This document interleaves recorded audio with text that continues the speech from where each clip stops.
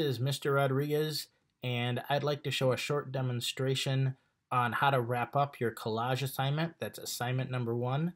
And I want to start by showing what you should do if you were using a mobile device to capture your images. So when I say a mobile device, I mean you have a phone, you have a tablet, you have an iPad, something like that, and you're going to use a mobile app to edit in. I will do a second demonstration that shows desktop apps, so you'll see those separately. So this today, right now, I'm showing the mobile version. So I'm into my Photoshop apps, my Adobe apps, and you notice I have lots of Adobe apps here. I'm going to use this Photoshop Express app here. Looks like this. Boom. It's going to populate with all your pictures. First thing, darkroom photography kids. I told you that you could shoot in color, but I wanted you to turn in black and white images. So if you did that, if you shot in black and white, you're all set. You don't need this step. If you shot in color and you need to turn them into black and white, it's pretty simple.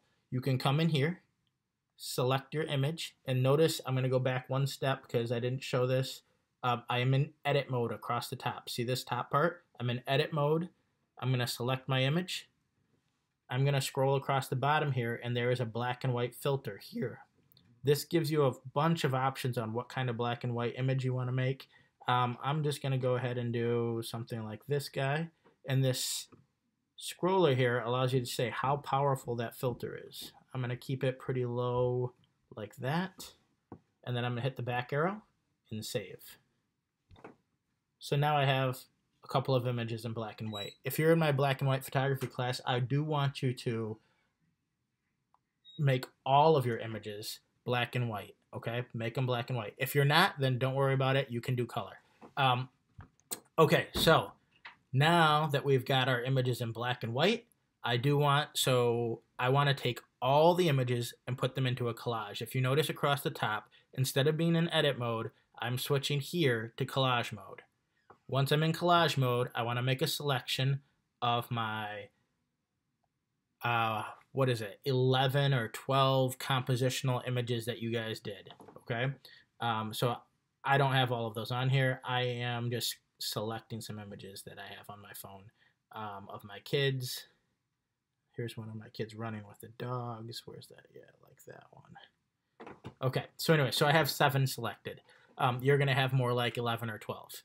Once you have the images that you want to use in your collage, at the bottom, you're going to click the next button, and it's going to populate it over across to this side. Looks pretty good. Now, you can decide how you want it to be displayed. You have grids, you have freeform, and you have shapes like this. I might it doesn't matter to me what you decide you want to do. You can play with this and see how does it display my images the best. Now, notice something like this. That doesn't work very well because look at a couple of my images. My daughter's head is getting chopped off.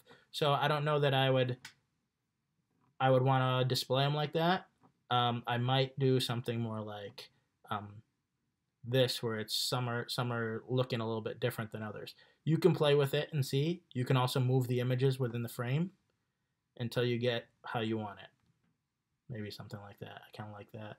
This image here is kind of weird though. So anyways, you get the idea. You can play with that as much as you want. Okay, once you have it the way you want it, now we want to export it out here. I click that top right corner. It looks like a rectangular shape with an arrow pointing up. Why? Because this is the save and share option.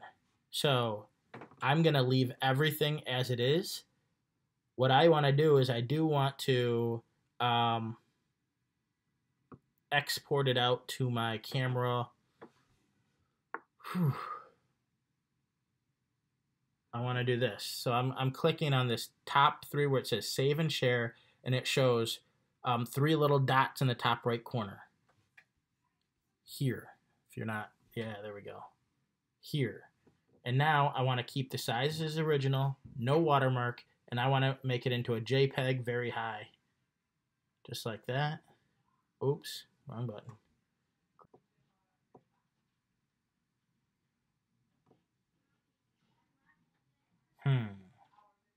we can save it to our camera roll. Just like that. Okay, so now this is on my camera roll on my phone. So let's see that. Go back, camera, oops, not like that. All photos.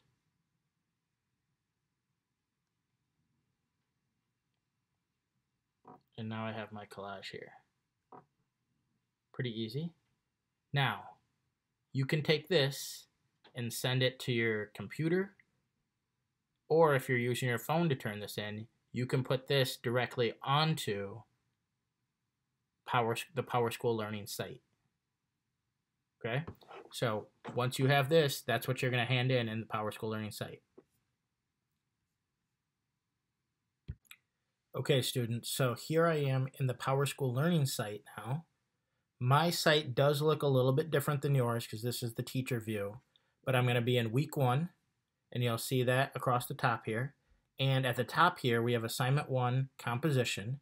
You're going to be able to click here, and you are going to be able to do a hand in here. I cannot do a hand in here, so you'll be able to do it. I can't because I have a different view than you guys. So, and that's where you'll hand in. You'll be able to, now you'll be able to hand in that JPEG. If you're on your phone or tablet, you should be able to hand in that JPEG right there.